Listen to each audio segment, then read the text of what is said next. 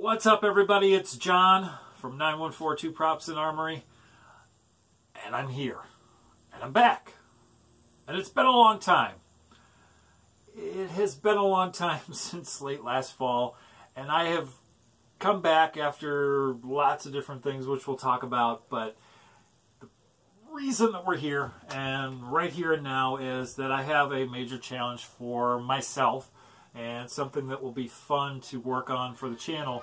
I'm going to show it to you right now here on 9142 Props and Armory.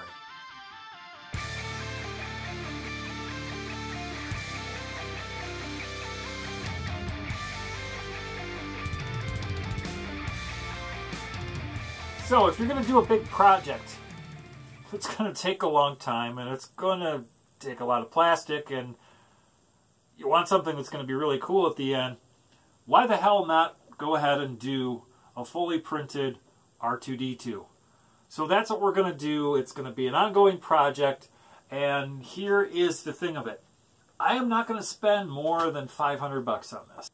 Yeah, I'm serious. I'm not going to spend. I want to build a full-sized R2-D2 that functions as it does on film through practical effects for less than $500.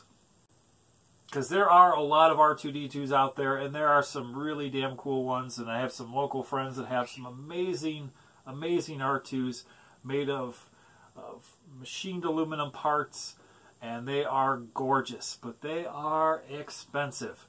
You can spend 10 grand or more to make your own R2-D2 using aluminum parts and electronics sourced from people that have built them for you, and lots of other things. It can be crazy expensive. Quite honestly, I don't have the money to spend on that, and I don't have the patience to buy a part, wait 6 months, buy another part, and then 10 years later finally get around to putting it together. I'll lose interest. It'll sit off in the corner like BB-8 or like my Shore Trooper costume or Chewbacca or other things, because I have a short attention span when it comes to projects. So let's see if we can get this one done in relatively short order. For an R2, let's call it 6 months to a year. So, what are we going to do with R2? And that is part of the reason why I wanted to do a little intro video for R2, in which I'm not really doing anything or building part of it. But 90% of doing any project like this, and half the other things I do, is spent thinking about it and planning things out, and drawing things out, and modeling things, and all that other stuff that you have to do to get to a point where this is already. And thankfully, there is a really talented gentleman out there. His name is mrbaddeley. He's got a group on Facebook called 3D Printed Droids that I'll put a link down to in the description. There is the R2 Builders Club out there, where you can get info on making an R2 in any number of different ways, including aluminum and wood and Sintra and 3D printing and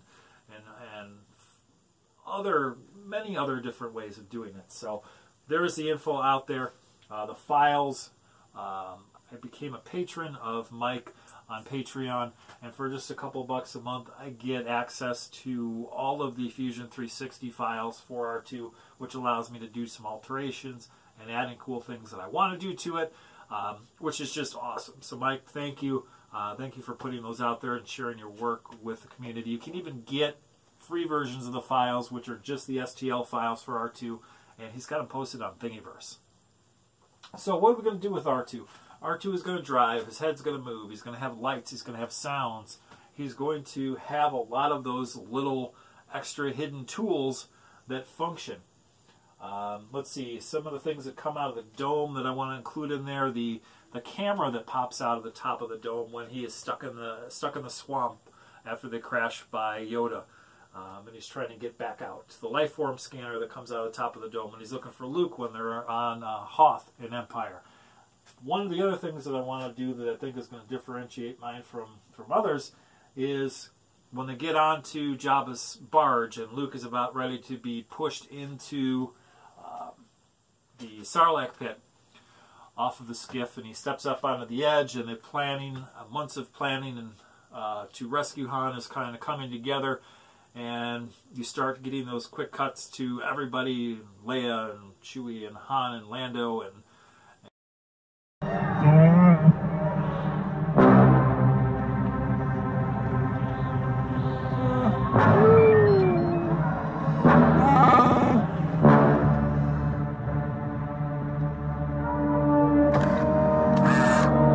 course, Yuma!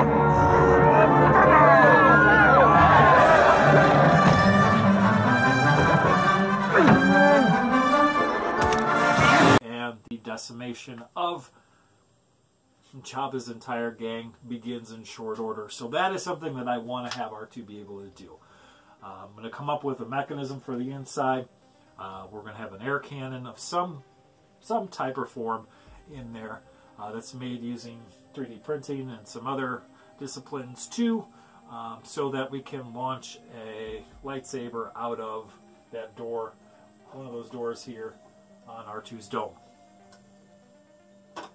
So, if you're going to build a droid, why not give it some style, right?